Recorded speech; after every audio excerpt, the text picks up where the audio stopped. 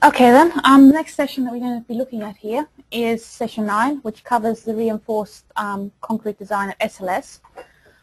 Basically, the SLS design is covered in clause 7 of the Eurocode, and this covers things like just some general stuff. We look at stress limitations, we look at crack control, we look at deflection control, and then we finish off with the early thermal cracking rules. Though you will find when we get onto early thermal cracking that the Eurocode doesn't actually have very much information on this, but we'll look at that a bit more a bit later. So basically, starting off with sort of some general information, the three different sections that are covered by the Eurocode in Eurocode clause 7 in detail are stress limitation, and this is covered in clause 7.2.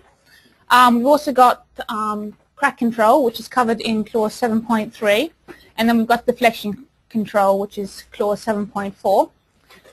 However, there's also a statement in clause 7.1 that sort of says that other SLS limit states may be important as well, but it doesn't actually give you any more detail in that section. But if you do go into Annex A2 of Eurocode 1990, there's also some additional information in there that gives you some additional detail on some of the things that could be important to consider for SLS. And this includes things like partial factors, serviceability criteria, different design situations, comfort criteria, deformations in railway bridges, and safety of rail traffic. Most of these sorts of provisions are qualitative, but there are some recommended values that are given for guidance for national annexes that are provided within that 1990 Annex A2. So going on to global analysis. The global analysis is still covered in Section 5 of the Eurocode, and this gives the different methods of global analysis for finding the design actions for SLS. And generally, we will use either elastic design without redistribution, and that's covered by clause 5.4. But you can also use nonlinear analysis if you want to, which is covered by clause 5.7. Generally speaking, you will be using uncracked elastic methods, and that's just because cracked analysis is conservative for SLS. So generally, the uncracked analysis is the one that you will be using. And the reason for that is that a fully cracked analysis does overstate the loss of stiffness within the section. And that becomes particularly important if you are looking at imposed deformations. Sorry, I can't talk straight today.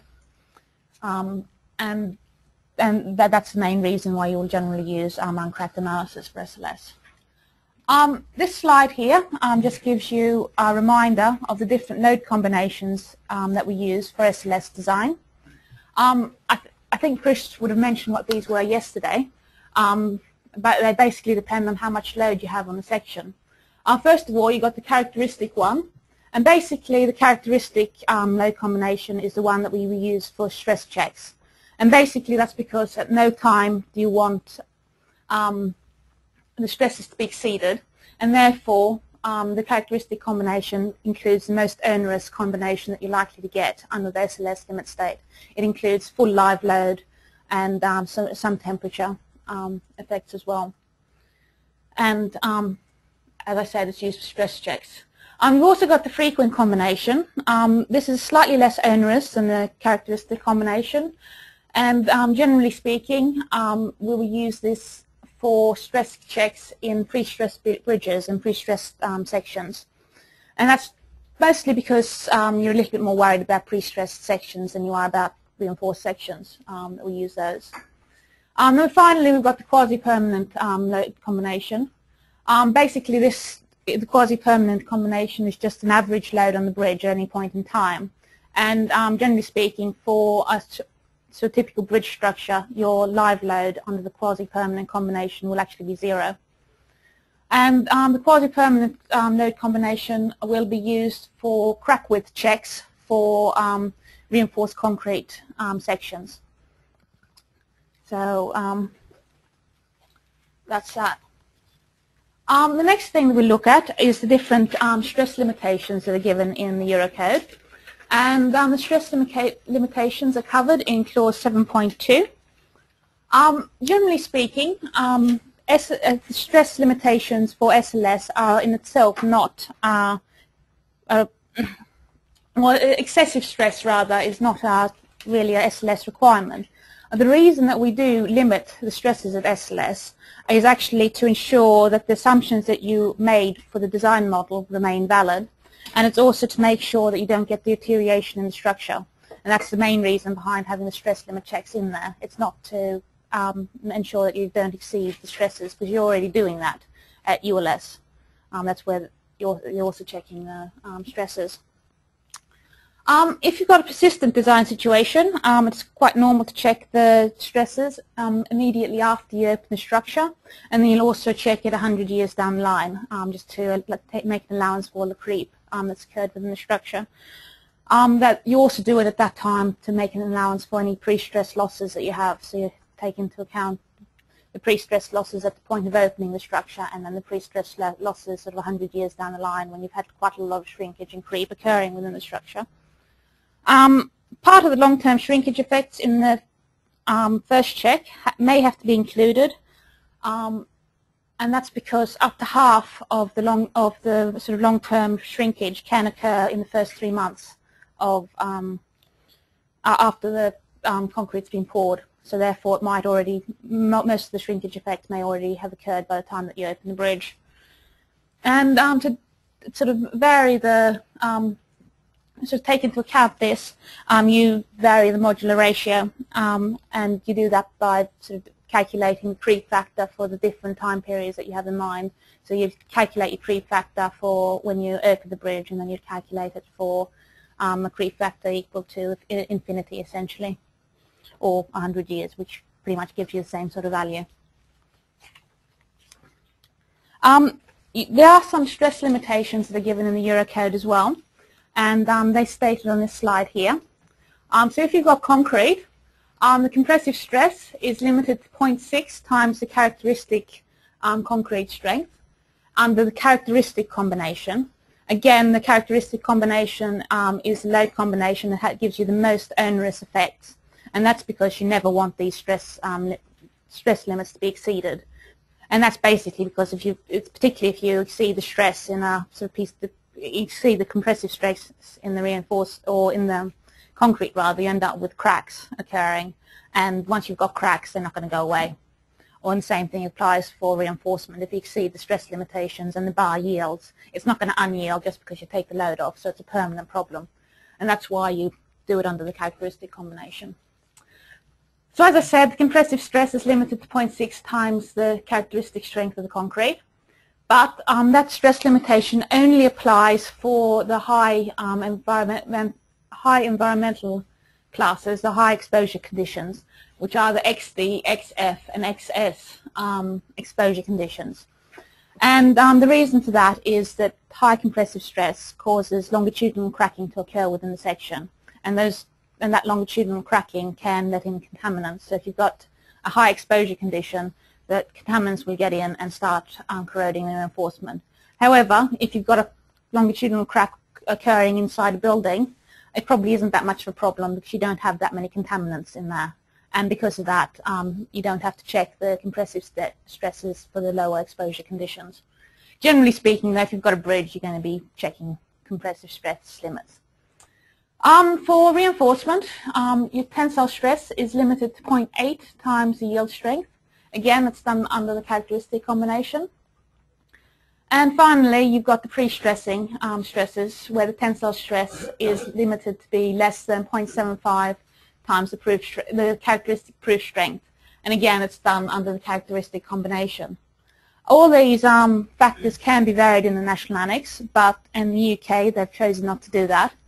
But be aware, if you are working overseas, you can be using different stress limits, and they can be applying. So just something to be a little bit careful of if you do have a project from an overseas client.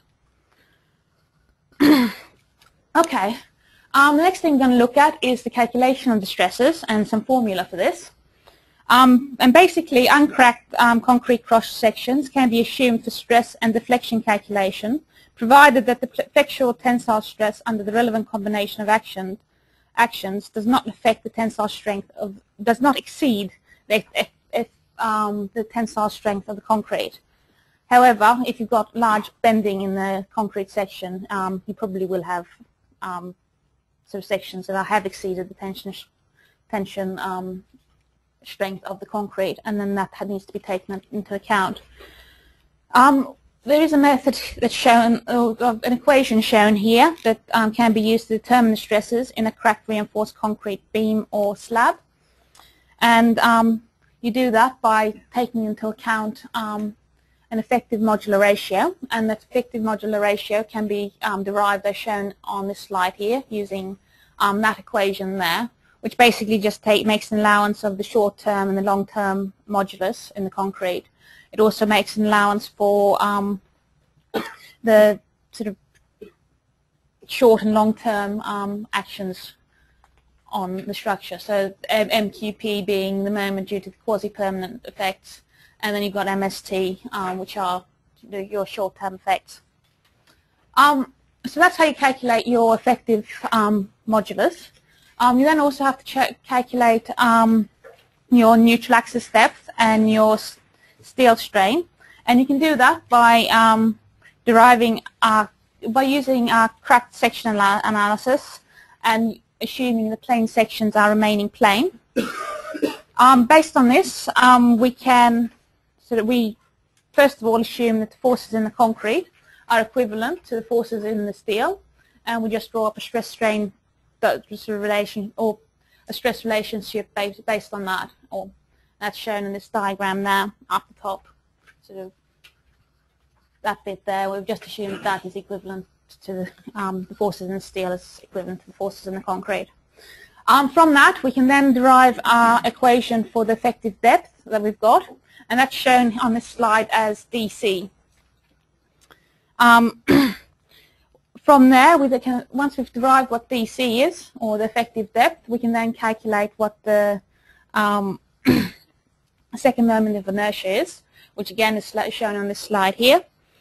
And we can then just calculate the elastic section modulus, which is just shown sort of in this section there.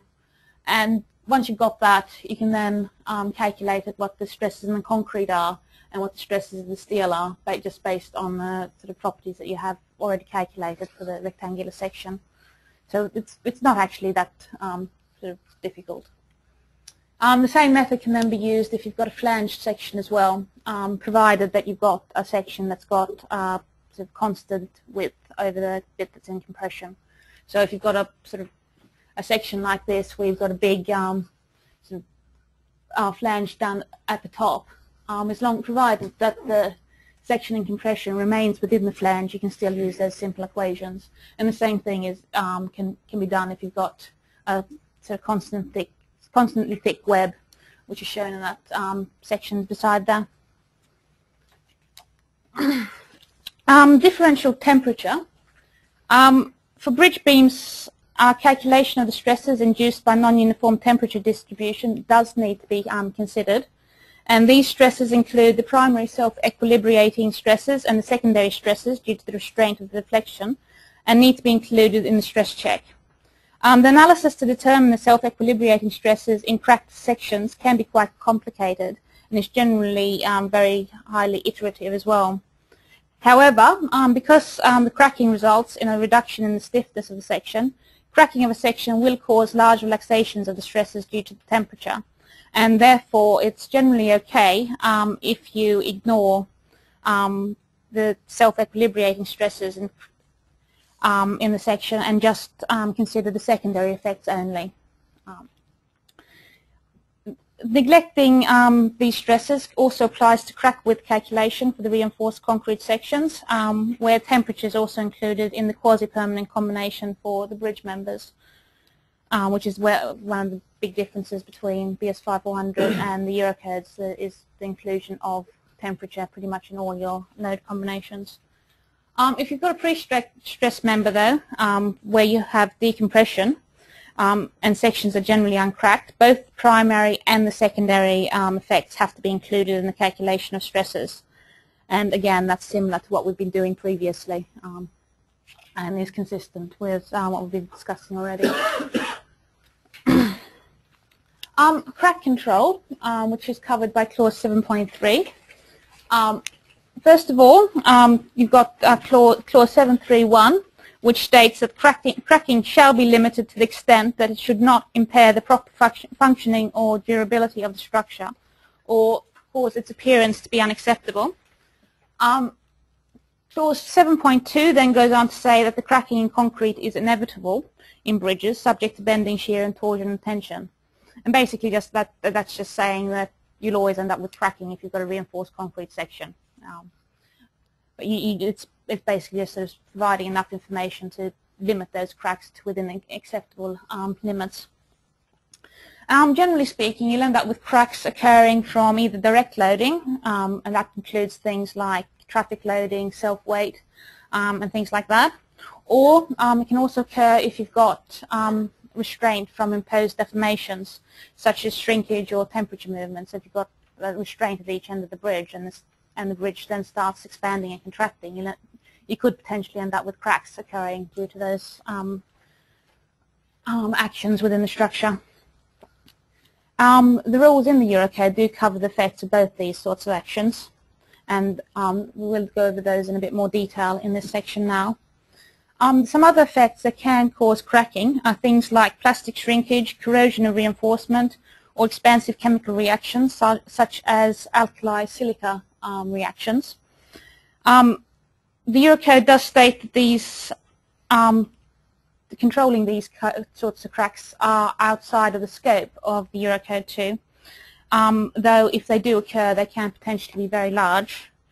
And generally speaking, we tend to control cracks due to these sorts of behaviours by using sort of proper concrete mixes and sort of providing adequate cover and things like that. So that there's not really any particular guidance given in the Eurocode for it, but it is something that we generally cover sort of outside it by just selecting the right sort of concrete for the job. Crack widths. Eurocode 2 requires that the design crack width is chosen such that it does not impair the functioning of the structure, either through helping initiate the reinforcement corrosion or by spoiling the appearance of the structure. And the relationship between cracking and corrosion in reinforced concrete has been extensively researched, where the alkalinity of fresh concrete does protect the reinforcement from corrosion. This protection can be destroyed through carbonation or ingress of chlorides, and then the cracks that form can then lead to acceleration of both of those processes because it's letting in contaminants and improving the ability of the sort of corrosion to corrode quicker.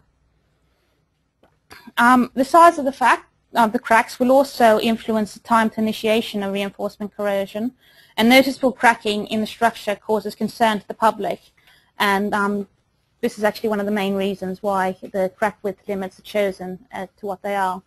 So in the Eurocode, we have a crack width limitation of 0.3 millimeters that has been chosen, and that is basically partly at 0.3 millimeters. The general public will start noticing that the structure is cracked, and it's also, if you start getting beyond that, you start ending up with cracks that let in a lot of contaminants as well. So it's got a double reason for that.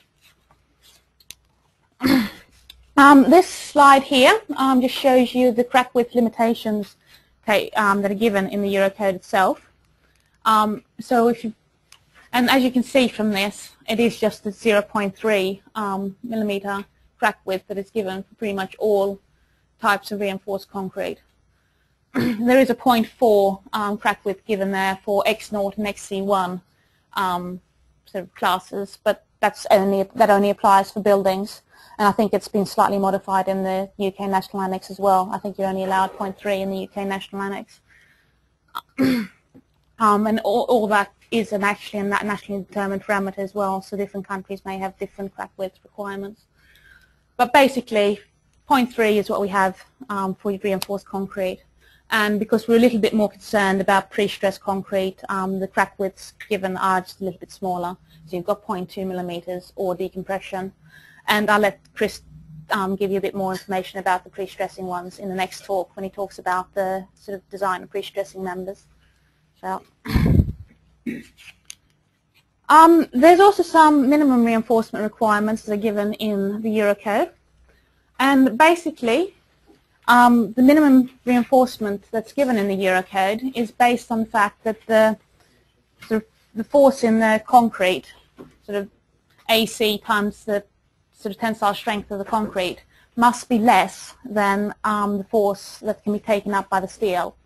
And basically the reason for that is just that you don't want the piece of concrete to crack, and then because the concrete's stronger than what the steel is, the steel will just fail in a brittle manner and you just end up with a sudden failure. So if you add a bit of extra reinforcement in there, it just means that you end up with a more ductile failure. So basically the force possible that can be taken by the reinforcement is that a little bit greater than the force that can be taken by the concrete, and therefore the concrete will crack and you still have some capacity left in the steel, so you'll end up with sort of some warning that something's going wrong. So that's just the basic assumption that that's given up on the first formula on this slide. But that formula is really only applicable if you've got a section in pure tension. And strangely enough, I don't think I've ever seen a section in pure tension. We don't get that very often. We usually have sections with all sorts of funny forces acting on them. And because that's the typical scenario, the Eurocode has put in a modified formula that takes into account sort of a more realistic situation.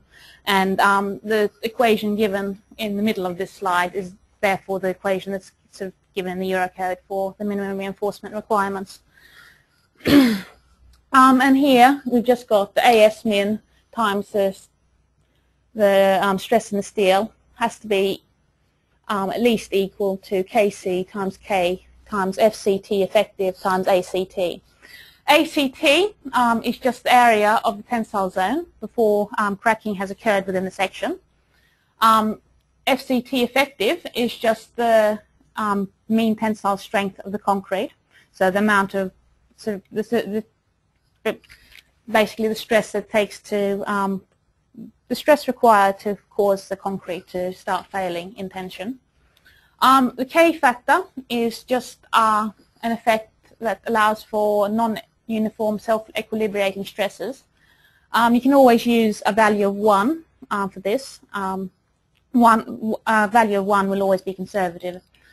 And Kc is then a coefficient that allows for the stress distribution within the section.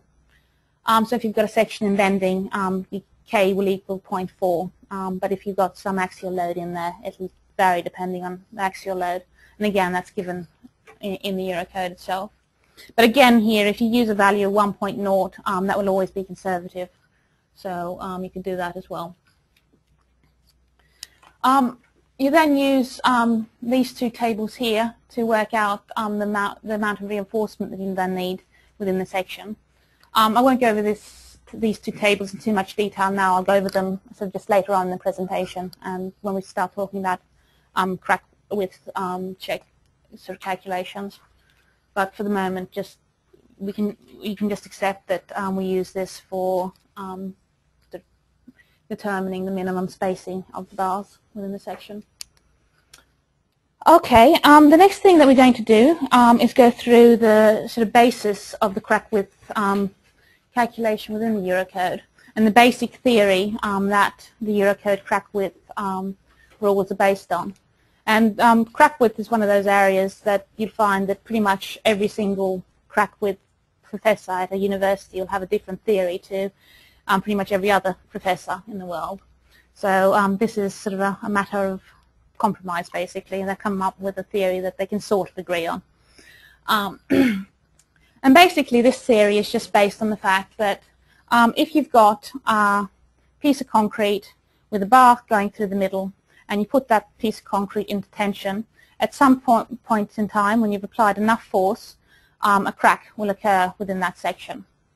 At the point of the crack, which occurs sort of here, the stress in the concrete will go to 0, and the stress in the concrete, or the strain in the steel rather, will increase and take up all of the strain from the concrete.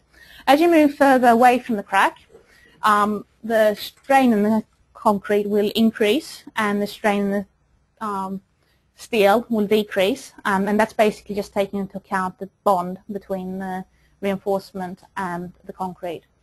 So at a certain point, at a distance of LE away from the crack, you will end up with the strain in the concrete being equivalent to the strain in the steel again. So at this point, you then continue to increase the amount of load in this bar, and you'll end up with a second crack forming within the section. That crack will have to form at least a distance of LE from the previous crack, and that's basically just because the strain in the concrete will be much lower in that distance of LE, which is just this distance between there and there. So as you can see, there's less strain within the concrete, so you have to end up with a crack forming in this region over here. So once that's happened, you then end up with repeating this process until you end up with distributed cracking at a sort of average distance of about 2 LE over the section. You won't end up with any further cracks in the section after you've ended up with that distributed crack pattern. You'll just end up with those cracks slowly getting bigger and bigger as you apply more and more load into the section.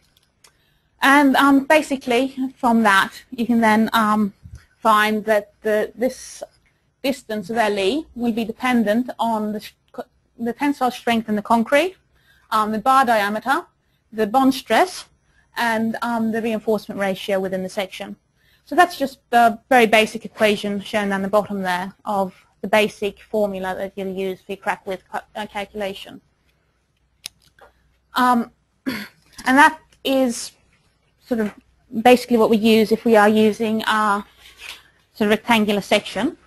And it is quite easy to calculate a formula for a rectangular beam in tension. And one thing to be aware of is if you are using the Eurocode equations for the crack widths, is that they've only really been derived for a rectangular section. They're not really appropriate for any other sort of section, which is the same as BS5400. That was also only derived for a rectangular section. We've only kind of come up with rules to apply it to circular columns and things like that. But you will find as we go on that there are better ways of dealing with crack widths in the Eurocodes than just trying to apply these equations. The final thing I'll do with this is just give you the actual equations that we get from the Eurocode. Because as I said, that bottom equation down the bottom there, LE equals FCT times the bar diameter divided by the bond strength and the reinforcement ratio. That's the theoretical spacing between cracks. It doesn't actually quite fit what you get in reality. So because of that, the equations in the Eurocode have been slightly sort of tweaked to give you a more realistic sort of crack spacing. And based on that, this SR max equation is the one that you're given in the Eurocodes. It's pretty much the same as what this one in here is. It's just that you've got a couple of fudge factors in there to allow for the cover and actual sort of testing data that you've got. So, but the basic formula is based on the theoretical result. So once you've got the spacing of the cracks, you can then calculate what the crack width equation is, and you do that by sort of applying this formula here, the WK equals SR max, and multiply it by these two strains. And then those two strains are sort of shown on these two on this slide here. I won't go into how to derive these equations in any more detail, but if you do look at the Thomas Telford notes, you will find that there is a detailed description given in there if you are interested in figuring out exactly how you get that equation. It's a couple of pages devoted to that. I think you need a little bit of spare time to be able to go through it. So that's how you would go about doing the crack width calculations using the formula in the Eurocode. But as I said, those formula are really only applicable if you've got a rectangular method, or a rectangular beam rather, if I can learn how to speak correctly. If you've got a circular section, you're going to have to start adapting them, and it's not quite as easy as you might think. There is also a simple method given in the Eurocode, and this is covered in clause 7.33 of the Eurocode. And this method will just require the calculation of the reinforcement using the cracked section analysis, and then calculating what the stresses in your reinforcement are. And from there, you then use these two tables, which are tables 7.2 and 7.3 in the Eurocode, to then calculate what your crack requirements are. So basically, to give you an idea how to use these two tables, let's just say that we've got a piece of reinforced concrete that we've done some stress calculations for, and we've come up with our stress in our reinforcement of 240 MPa. So once we've got that, we then go to the first table here, and then read across from the steel stress across to the 0.3 millimeter crack width, because that's generally the crack width requirement that we'll be looking at. And from that, we find that our maximum bar spacing is 200 millimeters. Alternatively, we can also use this table, and for the same 240 MPa steel stress, we can read across here for the 0.3 millimeter crack width. We find our maximum bar size is 16 millimeters. Basically, from that, it basically means that you can either have a maximum bar spacing of 200 millimeters, and you can put in sort of B 20 bars at 200 millimeters, and you comply with that requirement. Or you can say, I'm going to use the 16 millimeter maximum bar size and put them in at sort of closer centers. You don't have to comply with both of those tables. You only have to comply with one of them. So you can see by doing that and just checking that you comply with the table, that's actually a lot quicker than spending 3 pages trying to do the detailed crack width calculations. And strangely enough, this will actually give you a more economic answer as well. So you end up with less steel and less time. So I can't see very many contractors out there encouraging you to do a detailed crack width analysis, really. You're not really saving anything by it. So just something to be aware of, really. And I would recommend that you use this method if you possibly can, because it's a lot easier, and you don't... So you could put 16 to 250 if it worked for stresses? Well, you can, if you had 16 to 250 and you got that stress in the bar, then you could use it. That would be fine. Because as I said, you only have to comply with one of the tables. You don't have to comply with both. I've already said that, so I'll skip over that slide.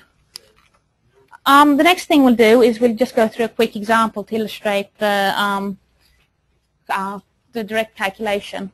As I said, this is illustrating the sort of complicated method. Generally speaking, you're probably better off using the simpler method. But if you do happen to end up in a situation where you do want to do the direct calculation, this is how you would then go about doing it.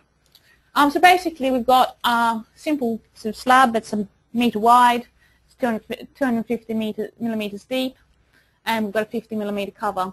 And we've got our sagging moment of 85 kilonewton meters per meter. And we've got some general other assumptions given there about various exposure classes of being XC1 and the stress in the reinforcement, which is 247 MPa. Okay, so the first thing we'll do here is sort of look at the sort of crack width calculations. We have a cover of 50 millimeters, a bar diameter of 16 millimeters, and therefore we can calculate that we've got a little d, or effective depth of 192 millimeters, which is just 250 minus 50 minus half the bar diameter. We've already done the calculations, so the neutral axis depth is 63.5 millimeters. And so the next thing we'll do is go on to the sort of reinforcement ratio within the section, which is just this equation 7.10 from the Eurocode. There is an allowance in that equation for pre-stressing, but we don't have any pre-stressing within this section, so that part of the equation is just 0. So what we end up with is AS divided by the effective concrete area. So we sort of calculate the reinforcement area, and we calculate the effective tension area, and that's just given in this part of the calculation there. We find an effective height of the section of 62.2, multiply that by the meter width, and we end up with an AC effective of 62.2 times 10 to the 3 millimeters squared per meter. From that, we can then calculate the reinforcement ratio of the section, which comes to 0.0323. The next thing we'll do is find out what K1 and K2 are. K1 is 0.8 for high bond bars. Again, that's just given in the Eurocodes. And K2 is equal to 0.5, and that's just for a typical bending situation, again, given straight in the Eurocode. So once we have all those parameters, we can then calculate SR max, and that's just given at the bottom of the slide here, and we end up with a maximum spacing of 254.2 millimeters between the cracks occurring.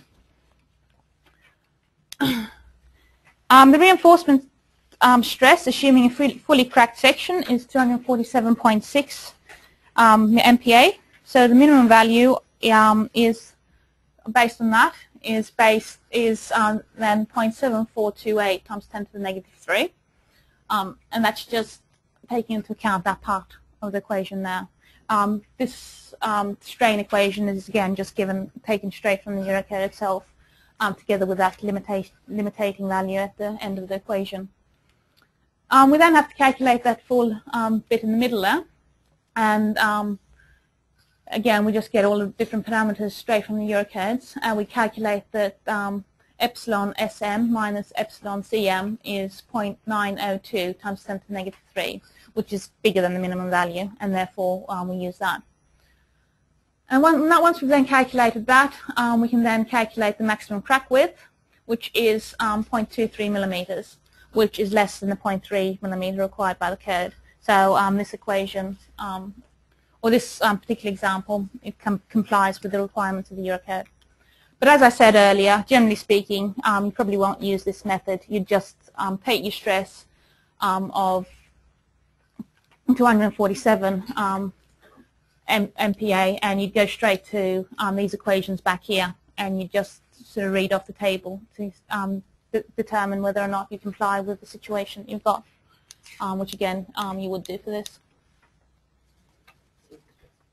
Where that crack is actually, the crack is that we are calculating, where is it D away from reinforcement? Where is that? The 0.3 millimeters? Yes, yeah. It's given in the Eurocode. Yeah, I mean, the crack is that we have just calculated. Mm-hmm. Is it, what distance from the reinforcement away from reinforcement? Is it at the cover of 50 millimeters, or where is it? Because in DS 500 we have some distance like 35 millimeters or something. If we have like no, it is based on actual cover, because what we've got in BS 5400 is we had BS 8500 coming in and adding on a whole bunch of extra cover. Exactly. So it's these equations are based on the covers that are given in the Eurocodes. But we've still actually ended up with a bit of a mess in the UK, because our covers in the UK are still governed by BS 5400, or not BS 500, by BS 8500. Yeah. So what covers do you use? The ones in BS 8500, I'm afraid. If the cover is 75, you put that 75 in. Mm-hmm. Yeah, we will talk about the cover part in a couple of sessions from now. We'll go over that in a bit more detail, and how you go about it. But trust me, in the UK we've ended up in a mess. Deflections.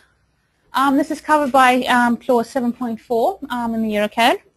And basically, you've got the basic principle that starts this off, 741, and this just requires that the deformation of a member or structure shall not adversely affect its proper functioning or appearances. It then goes on to say that excessive deformations under permanent actions can make the structure appear under strength and can disrupt various sort of services within the structure.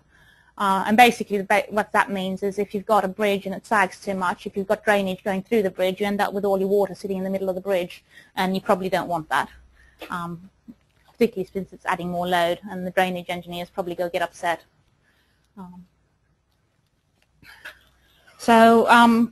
Generally, you can also end up with things like live load deformations can also damage surfacing and waterproofing, and can also lead to dynamic problems. And these dynamic problems can be both sort of permanent structural problems, or they can also lead to discomfort to the user, both of which we would rather avoid. You don't really want pedestrians going across a bridge and getting seasick, or in this case, bridge sick. And you don't want the thing sort of deforming permanently either. But basically, because of these reasons, the Eurocode 2 does require that the deflection limits should be established for each structure, considering what these limitations are. But again, for bridges, it doesn't give that much of a guidance of how much deformation you are allowed. It's one of those things that sort of tells you need to consider it, but you have to consider it on a bridge-by-bridge basis. So basically, you design your bridge so it doesn't sag so much that the drainage gets disrupted, and you also have to take into account sort of various aerodynamic effects. There is a bit of guidance given on those, however, in sort of the loading parts of the structure, but not so much for the actual deformation bits themselves.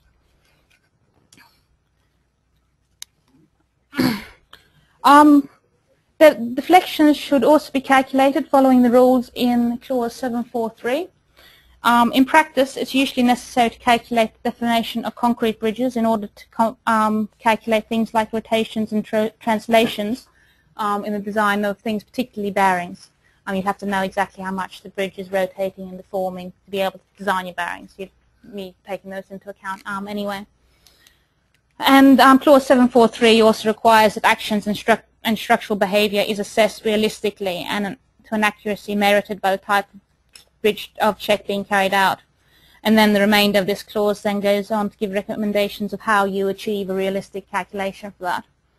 And that includes taking into account things that are included on this slide here, the consideration of the shrinkage curvature, using an effective modulus of elasticity to allow for creep, and things like that. It's all summarized there. So that's it on deflection. We'll now just finish off with early thermal cracking. And basically, early thermal cracking is just the cracking that occurs in concrete members due to restraint as the heat of hydration dissipates and while the concrete is still young. So basically, as the concrete dries, it has a tendency to crack. And you have to take into account both the internal and external restraint when you do that. And both of these are defined on this slide here. As I said there earlier, early thermal cracking isn't covered very well by the Eurocode. Eurocode 1992 Part 1 and Part 2, the bridge and building section, doesn't actually mention it at all. You actually have to go into Eurocode 1992 Part 3 for water retaining structures, where there's sort of partial coverage of early thermal cracking given in the code and in the UK National Annex.